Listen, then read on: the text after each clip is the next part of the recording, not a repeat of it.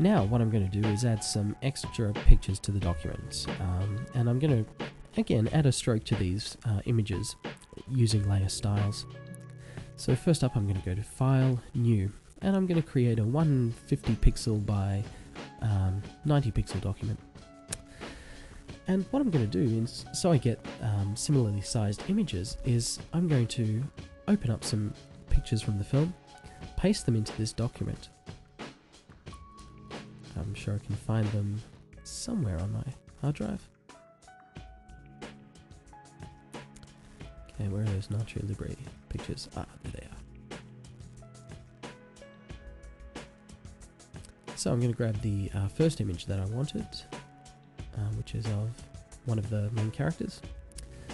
I'm going to select that area with the rectangular marquee tool, copy it, and paste it into my new document here.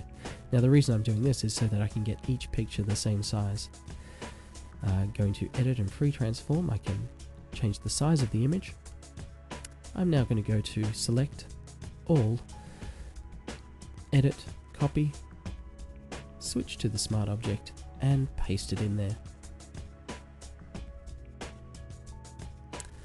Now once again, to get a stroke around this image, to make it stand out a bit from the background, I'm going to go to the Layer Styles menu at the bottom of the Layers palette, select Stroke, change the color once again to white, I don't know why the default's red, and hit OK. And what I end up with is this. Now I'm going to repeat that process a few times to get images of a similar size, and position them sort of beneath the main character here. So this is where I'm up to now. I've got the text in the background, I've extracted the image of Jack Black, I've got the three characters, and they're all, those photos are the same size. I've simply put a stroke around the edge of them using a layer style. What I'm going to do next, and this is the fun part, this is where we start to use some of the brushes and filters in Photoshop to make this look like a really grungy grindhouse poster. First up, what you'll need to do is go to File and Save to save the smart object that you've been working in. Close the smart object and you'll be returned to your original document. First we're going to click on the smart object, choose Filter, Artistic, Film Grain. And I'll just do that now. Filter, Artistic, Film Grain. And I'm going to mess around with the settings here until I get something that I like. Just adjust the highlight area, the grain and the intensity, until I get something that's a little bit grainy, it's a little bit blown out. And then I'm going to hit Enter. Now the real advantage of using smart objects is that you can come back in and change this at any time. So now that I'm happy with that, I'm just going to hit Enter, and it'll take me back to my original document once the effect's applied. To adjust a smart filter, what you need to do is go to the Layers palette, double click on the name of that filter, and you can go back in and adjust it at any time. So if I want to reduce the grain on this image a little bit, I can. And if I hit Enter, once again I'll be taken back to my document. So whenever you've applied a filter to a document, you can double click on that filter in the Layers palette and you can adjust it at any time. And that is really, really powerful. If you change your mind, you know, a day or a week down the track, it's very easy to get back to your original picture. I'm going to use an adjustment layer here, and I'm going to use that to desaturate the entire image.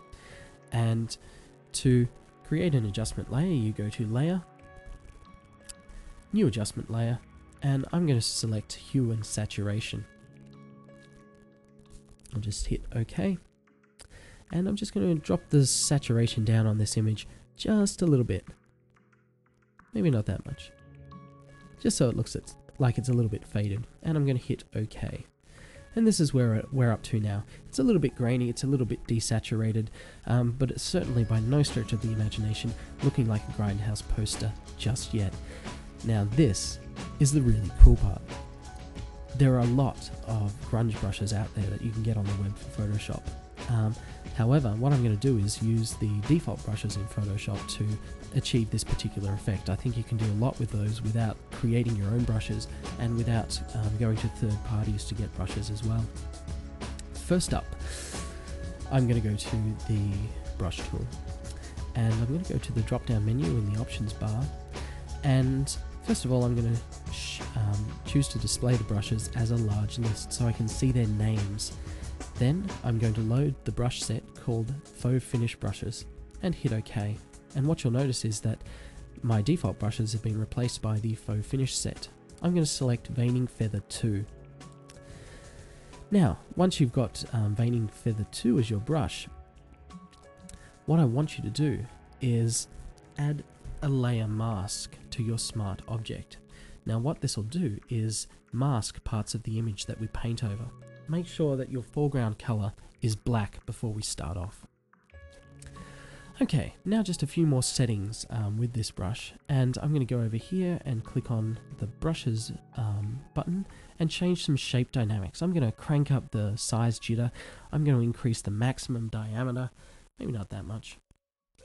I'm going to crank up the angle jitter, and what the heck, the roundness jitter as well. And what you'll notice is that this brush now becomes very, very unpredictable to use, and I'm doing that because I want a fairly random effect. Now it's important here that you're painting on the that your foreground color is set to black, and that you're actually painting on the layer mask. So what I'm going to do is just go around clicking here and there. I'm going to wear away the corners with this particular brush, and what I love about this is how unpredictable this can be. I'm going to click just all over the poster and really start to mess it up and wear it out and really tear the edges around here and just run it very, very lightly up and down the sides, clicking occasionally, making it look like that the poster's really faded basically.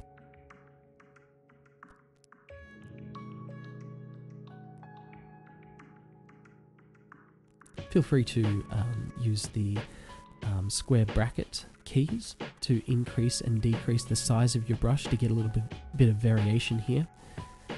But you'll find that simply by changing those shape dynamics, it actually becomes fairly unpredictable, and you can get a really grungy, messed up look for your poster. The other thing I'm going to do here is add an outer glow to this particular layer. I'm going to change the outer glow to black, and it's actually not going to have much of an effect until I do a couple of things. Bring it over here so you can see it. First of all, I'm going to go to blending options and make sure that I've unchecked layer mask hides effects. Really important, otherwise you won't see anything. I'm going to change the size of this.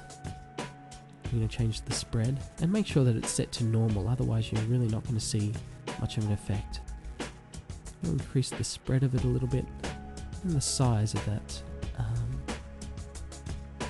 of this outer glow. And what you'll notice is that I've now got a darker edge around those tears, which looks helps to weather and age it, and it looks really awesome.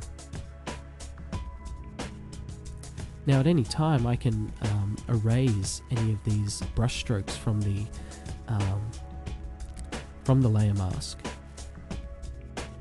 and I can add some more.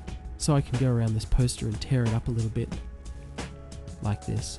Now feel free to experiment with some of the other brushes in Photoshop as well, because by changing the shape dynamics you'll get some rather interesting effects. And you know, I guess the downside of using a single brush like Veining Feather 2 is that it can look a bit similar. So make sure you increase and decrease the size of that brush using the square bracket keys, and maybe even change brushes around a little bit. Now what I'm going to do is